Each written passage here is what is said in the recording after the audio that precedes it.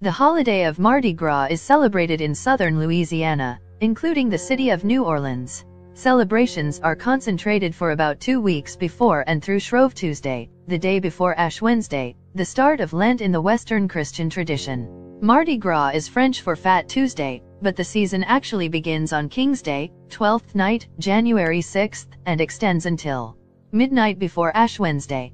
Club, or crew, balls start soon after, though most are extremely private, with their kings and queens coming from wealthy old families and their courts consisting of the season's debutantes. Most of the high society crews do not stage parades. As Fat Tuesday gets nearer, the parades start in earnest. Usually there is one major parade each day, weather permitting. Many days have several large parades. The largest and most elaborate parades take place the last 5 days of the Mardi Gras season. In the final week, many events occur throughout New Orleans and surrounding communities, including parades and balls, some of them masquerade balls. The parades in New Orleans are organized by social clubs known as crews. Most follow the same parade schedule and route each year.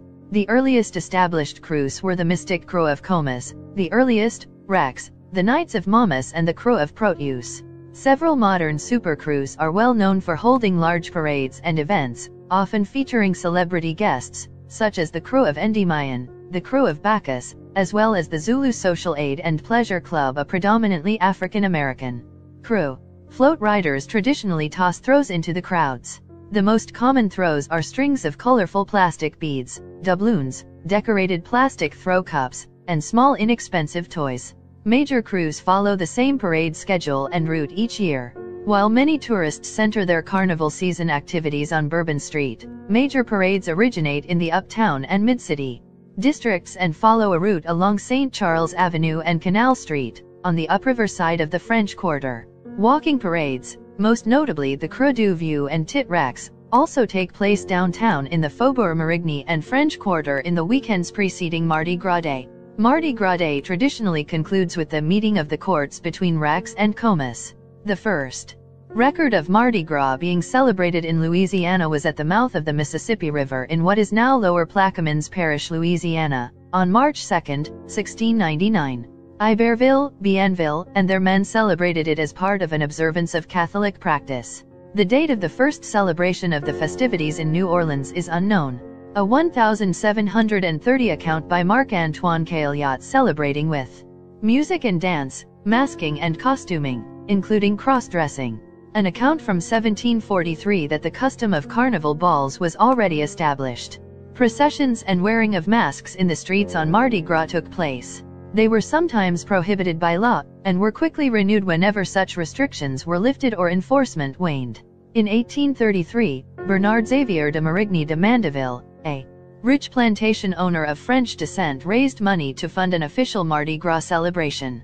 James R. Creasy, in his book Scenes in the South, and other miscellaneous pieces, describes New Orleans Mardi Gras in 1835. In 1856, 21 businessmen gathered at a club room in the French Quarter to organize a secret society to observe Mardi Gras with a formal parade. They founded New Orleans' first and oldest crew, the Mystic Crew of Comus. According to one historian, Comus was aggressively English in its celebration of what New Orleans had always considered a French festival. It is hard to think of a clearer assertion than this parade that the lead in the holiday had passed from French speakers to Anglo-Americans. To a certain extent, Americans Americanized New Orleans and its Creoles. To a certain extent, New Orleans Creolized the Americans. Thus the wonder of Anglo-Americans boasting of how their business prowess helped them construct a more elaborate version than was traditional. The lead in organized carnival passed from Creole to American just as political and economic power did over the course of the 19th century. The spectacle of Creole American Carnival, with Americans using carnival forms to compete with Creoles in the ballrooms and on the streets, represents the creation of a New Orleans culture neither entirely Creole nor entirely American. In 1875, Louisiana declared Mardi Gras a legal state holiday. War, economic, political, and weather conditions sometimes led to cancellation of some or all major parades, especially during the American Civil War, World War I and World War II, but the city has always celebrated Carnival. The 1898 Rex Parade, with the theme of Harvest Queens, was filmed by the American Mutoscope Co. The rumored but long-lost recording was rediscovered in 2022. The 2-minute film records 6 parade floats, including one transporting a live ox. In December 2022, the film was deemed culturally, historically, or aesthetically significant by the National Film Registry by the Library of Congress. In 1979, the New Orleans Police Department went on strike. The official parades were canceled or moved to surrounding communities, such as Jefferson Parish, Louisiana.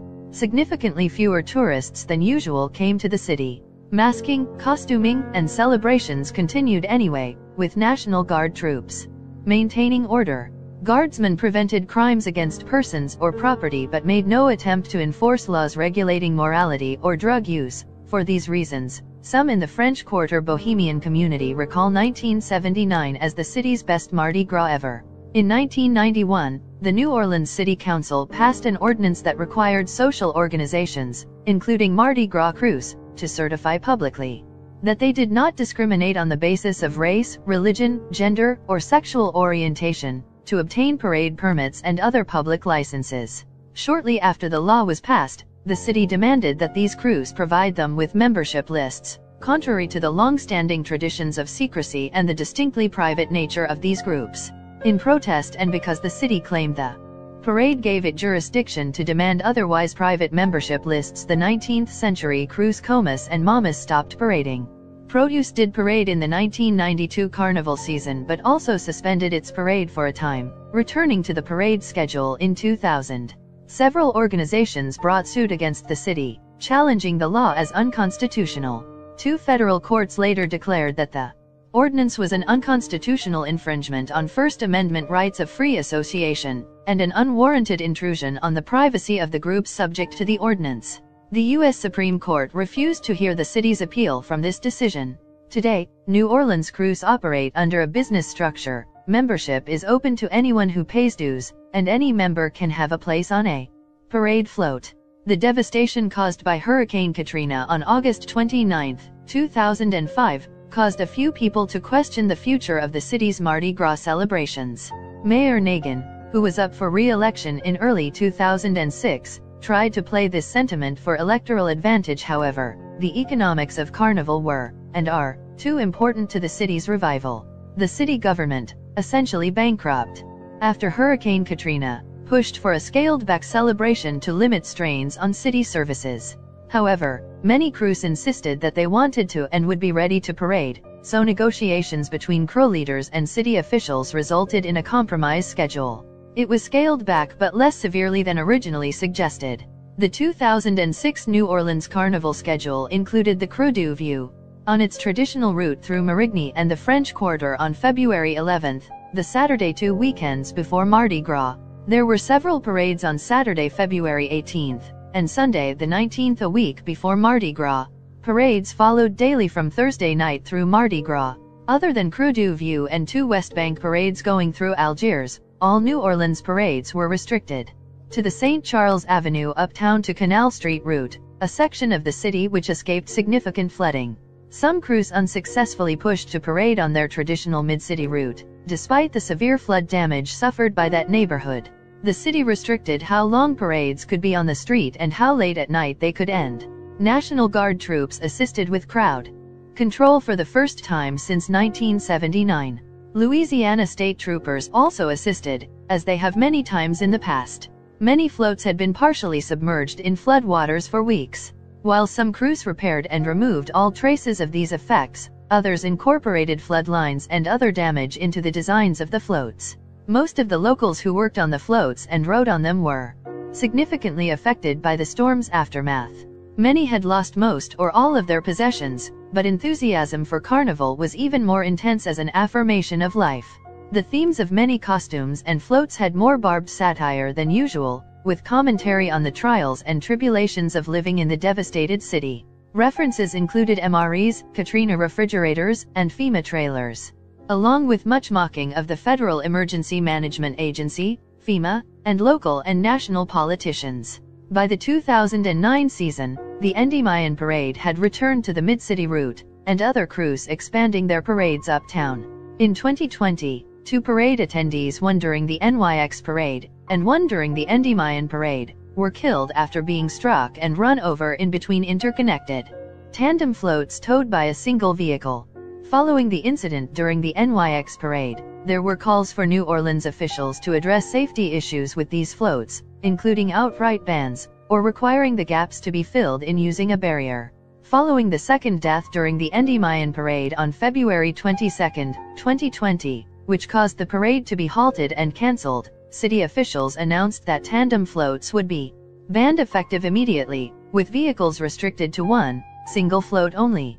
Unknown to the participants and local leaders at the time, the 2020 carnival season, with parades running from January through Mardi Gras Day on February 25, coincided with increasing spread of coronavirus disease 2019, COVID-19, in the United States as part of a global epidemic. At the time, scrutiny over large public gatherings had yet to emerge, while scrutiny over international travel primarily placed an emphasis on restricting travel from China, the country from which the disease originated. The first case of COVID-19 in Louisiana was reported on March 9, 2 weeks after the end of Mardi Gras. Subsequently, the state of Louisiana saw a significant impact from the pandemic, with New Orleans in particular seeing a high rate of cases. Louisiana State University, LSU, Associate Professor Suzanne Strafe-Bourgeois suggested that the rapid spread may have been aided by Mardi Gras festivities. Researchers of the University of Louisiana at Lafayette determined that Louisiana had the fastest growth rate of cases, 67.8%, overtaking New York's 66.1% growth, in the 14 days since its first reported case than any region in the entire world. Mayor LaToya Cantrell stated that she would have canceled Mardi Gras festivities had she been provided with sufficient warning by the federal government, and criticized the Trump administration for downplaying the threat. Amid continued spread of COVID-19 across the country, in early November 2020 Cantrell stated that celebrations in 2021 would have to be something different, as Mardi Gras could not be canceled outright since it is a religious observance. A subcommittee of the Mardi Gras Advisory Committee focused on COVID-19 proposed that parades still be held but with strict safety protocols and recommendations, including enforcement of social distancing, highly recommending the wearing of face masks by attendees, discouraging high-value throws in order to discourage crowding, as well as discouraging the consumption of alcohol, and encouraging more media coverage of parades to allow at-home viewing. On November 17, 2020, Mayor Cantrell's communications director Bo Tidwell announced that the city would prohibit parades during carnival season in 2021. Tidwell once again stressed that Mardi Gras was not cancelled, but that it would have to be conducted safely, and that allowing parades was not responsible as they can be super-spreading events. This marked the first large-scale cancellation of Mardi Gras parades since the 1979 police strike. Other crews subsequently announced that they would cancel their in-person balls, including Indy Mayan and Rex, who therefore did not name a king and queen of Mardi Gras for the first time since World War II.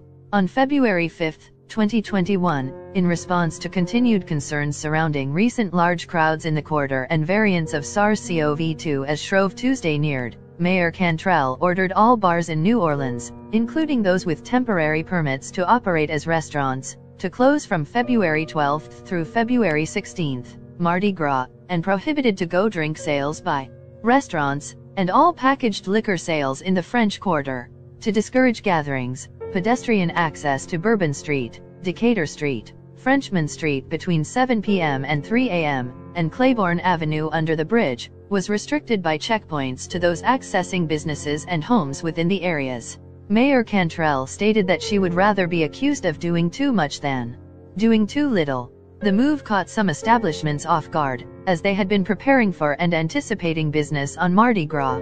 Parades were allowed to return for 2022. In December 2021, the city announced that parades would have modified routes in 2022 due to New Orleans Police Department staffing shortages. On January 6, 2022, Mayor Cantrell stated during a kickoff event that without a doubt, we will have Mardi Gras in 2022, citing high COVID-19 vaccination rates, and customarily asked residents to do everything that we know is necessary to keep our people safe. The Croix de Jeanne d'Arc ceremonially led their parade with a group of marchers in plague doctor outfits and brooms, tasked to sweep the plague away. The city announced COVID-19 protocols for Mardi Gras 2022 in February 2022, which requires, at a minimum, all participants in a parade, including marchers, performers, and those riding a float, to present proof of vaccination or a negative COVID-19 test from within the past 72 hours. Some crews chose to not accept negative tests at all, while some crews, such as the Crow of Muses, which also announced plans to have COVID-19 rapid tests as throws, had already announced vaccination requirements for parade participants ahead of the official requirement. Despite the presence of Omicron variant, City Health Director Jennifer Avno stated that she was confident Mardi Gras could be conducted in a more normal fashion over 2021. The colors traditionally associated with Mardi Gras in New Orleans are purple, green, and gold. The colors were first specified in proclamations by the Rex organization during the lead-up to their inaugural parade in 1872, suggesting that balconies be draped in banners of these colors. It is unknown why these specific colors were chosen. Some accounts suggest that they were initially selected solely on their aesthetic appeal, as opposed to any true symbolism. Following a color-themed Rex parade in 1892, the Rex organization retroactively declared that the three colors in that order symbolized justice, power, and faith. Errol Laborde, author of Marched the Day God, A History of the Rex Organization, presented a theory that the colors were based on heraldry. All three colors correspond to a heraldic tincture, and Rex's goal may have been to create a tricolor to represent their kingdom. Purple was widely associated with royalty, while white was already heavily used on other national flags, and was thus avoided. Furthermore, he noted that a flag in green, gold, and purple in that order complies with the rule of tincture, which states that metals, gold or silver, can only be placed on or next to other colors, and that colors cannot be placed on or next to other colors. The traditional colors are commonly addressed as purple, green, and gold, in that order, even though this order technically violates the rule of tincture. Epiphany on January 6th has been recognized as the start of the New Orleans Carnival season since at least 1900. Locally, it is sometimes known as Twelfth Night, although this term properly refers to Epiphany Eve, January 5th, the evening of the 12th day of Christmastide. The Twelfth Night Revelers, New Orleans' second oldest crew, have staged a parade and masked ball on this date since 1870. A number of other groups such as the Funny 40 Fellows, La Société Pas Secrète de Champs-Élysées and the Croix de Jeanne d'Arc have more recently begun to stage events on Epiphany as well. Many of Carnival's oldest societies, such as the Independent Strikers Society, hold masked balls but no longer parade in public. Mardi Gras season continues through Shrove Tuesday or Fat Tuesday. A 2020 study estimated that Mardi Gras brings 1.4 million visitors to New Orleans. Wednesday night begins with Druids, and is followed by the Mystic Crew of NYX, the newest all-female crew. NYX is famous for their highly decorated purses, and has reached Super Crew status since their founding in 2011. Thursday night starts off with another all-women's parade featuring the Crow of Muses. The parade is relatively new, but its membership has tripled since its start in 2001. It is popular for its throws, highly sought-after decorated shoes and other trinkets, and themes poking fun at politicians and celebrities. Friday night is the occasion of the large Crew of Hermes and satirical Crew d'État parades, ending with one of the fastest-growing crews, the Crew of Morpheus. There are several smaller neighborhood parades like the Crew of Barcas and the Crew of Oak. Several daytime parades roll on Saturday, including Crew of Tux and Crew of Isis, and on Sunday, Thoth, Okeanos, and Crew of Mid-City.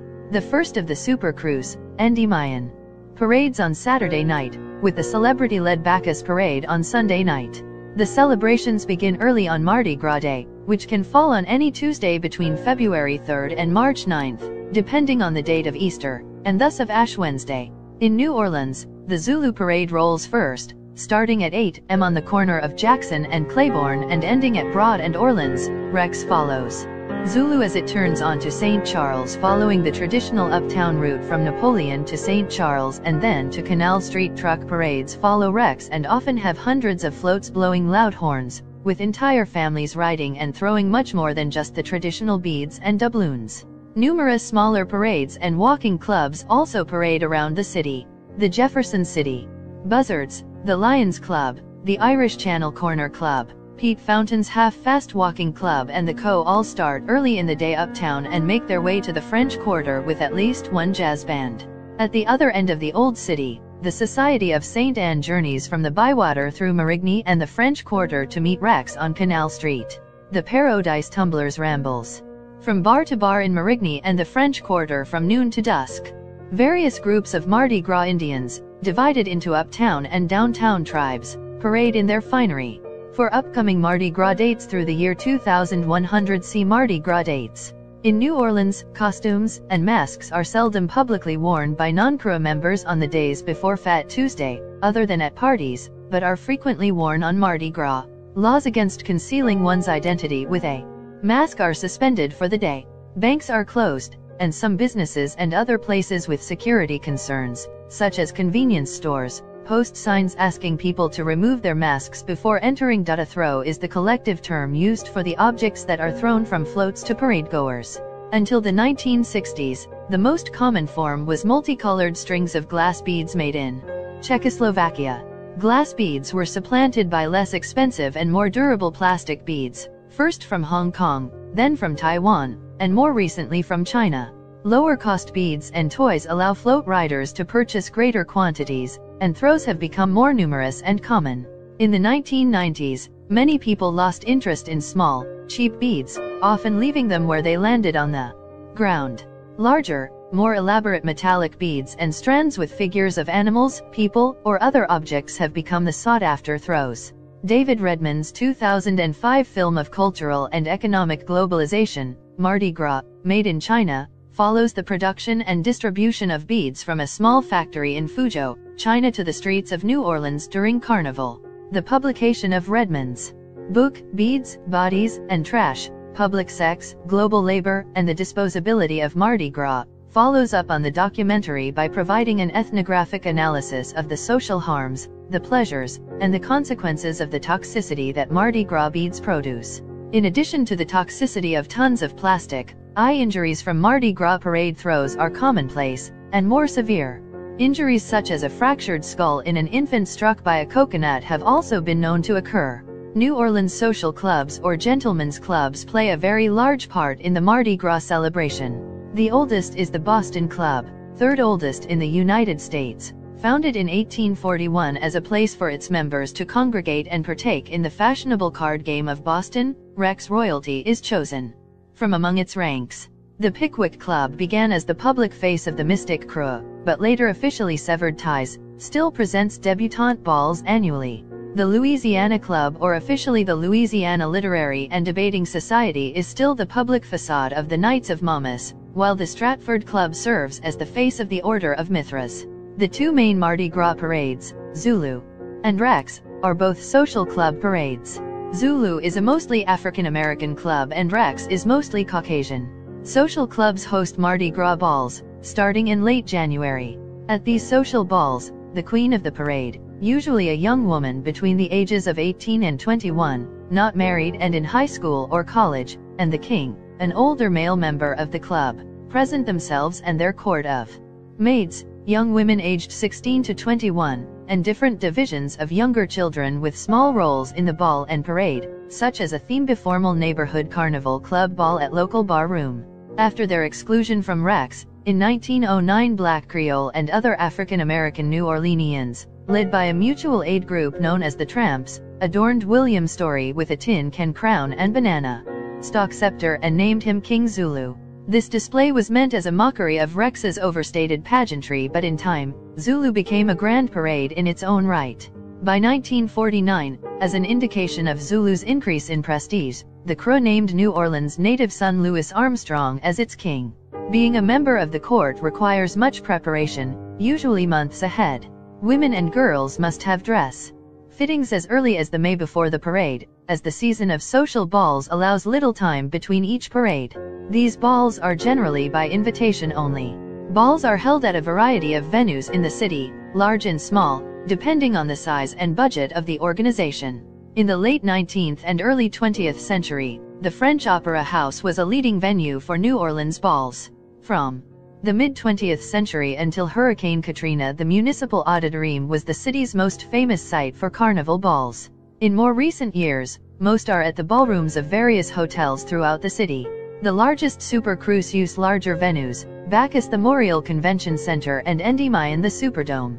One of the many Mardi Gras throws which crews fling into the crowds, doubloons, are large coins, either wood or metal, made in Mardi Gras colors. Artist H. Alvin Sharp created the modern doubloon for the School of Design, the actual name of the Rex organization. According to the crew history, in January 1959 Sharp arrived at the offices of the captain of the crew with a handful of aluminum discs.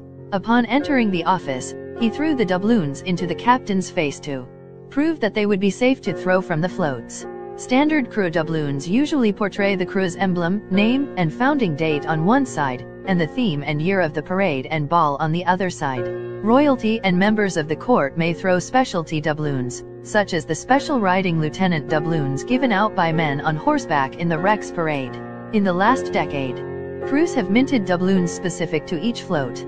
Crews also mint special doubloons of cloisonné or pure silver for its members. They never throw these from the floats. Original Rex doubloons are valuable, but it is nearly impossible for aficionados to find a certified original doubloon. The School of Design did not begin dating their doubloons until a few years after their introduction. The flambeau, pronounced flambeau, meaning flame torch, carrier originally, before electric lighting, served as a beacon for New Orleans parade goers to better enjoy the spectacle of night parades. The first flambeau carriers were slaves. Today, the flambeaux are a connection to the New Orleans version of Carnival and a valued contribution. Many people view flambeau carrying as a kind of performance art, a valid assessment given the wild gyrations and flourishes displayed by experienced flambeau carriers in a parade. Many individuals are descended from a long line of carriers. Parades that commonly feature flambeaux include Babylon, Bacchus, Chaos, Elie Creux d'Etat, Druids, Endymion, Hermes, Crow of Muses, Crow of Orpheus, Crow of Proteus, Saturn, and Sparta. Flambeaux are powered by naphtha, a highly flammable aromatic. It is a tradition, when the flambeau carriers pass by during a parade, to toss quarters to them in thanks for carrying the lights of Carnival. In the 21st century, though, handing dollar bills is common. Each year in New Orleans, crews are responsible for electing Rex, the king of the Carnival. The Rex organization was formed to create a daytime parade for the residents of the city. The Rex motto is, Pro Bono Publico, for the public good. One of the most famous and the most sought-after throws is the Zulu coconut, also known as the Golden Nugget and the Mardi Gras coconut. The coconut is mentioned as far back as 1910, where they were given in a natural hairy state. The coconut was thrown as a cheap alternative, especially in 1910 when the bead throws were made of glass. Before the crew of Zulu threw coconuts, they threw walnuts that were painted gold. This is where the name Golden Nugget originally came from. It is thought that Zulu switched from walnuts to coconuts in the early 1920s when a local painter, Lloyd Lucas, started to paint coconuts. Most of the coconuts have two decorations. The first is painted gold with added glitter, and the second is painted like the famous black Zulu faces. In 1988, the city forbade Zulu from throwing coconuts due to the risk of injury. They are now handed to onlookers rather than thrown. In the year 2000, a local electronics engineer, Willie Clark, introduced an upgraded version of the classic, naming them Mardi Gras coconuts. These new coconuts were first used by the club in 2002, giving the souvenirs to royalty and city notables. Aguardiente de Agen, ES, or simply Agen, Ojan, as it is known in English, is a Spanish anisette traditionally consumed during the New Orleans Mardi Gras festivities. In Agen, the original Spanish town where it is produced, production stopped for years, but it started again in early 2014 by means of the distillery company Dominique Mertens Impex, SL. In 2021, due to the cancellation of parades due to the COVID-19 pandemic, the practice of decorating homes in the style of parade floats emerged as an alternative, dubbed home floats or house floats. The concept was popularized immediately after the announcement that in-person parades would be prohibited, stemming from a post on Twitter by Megan Boudreau. She later established a formal crew of house floats, with participants being listed in an interactive map on its website so local residents can tour them. The revised celebration was nicknamed Mardi Gras by residents. Even the dog parade, held by the Mystic Crew of Mardi Paws in Covington, opted to make dog house floats in 2021. Wearing less clothing than considered decent in other contexts during Mardi Gras has been documented since 1889, when the Times-Democrat decried the degree of immodesty exhibited by nearly all female masqueraders seen on the streets. Risqué costumes, including body painting, are fairly common.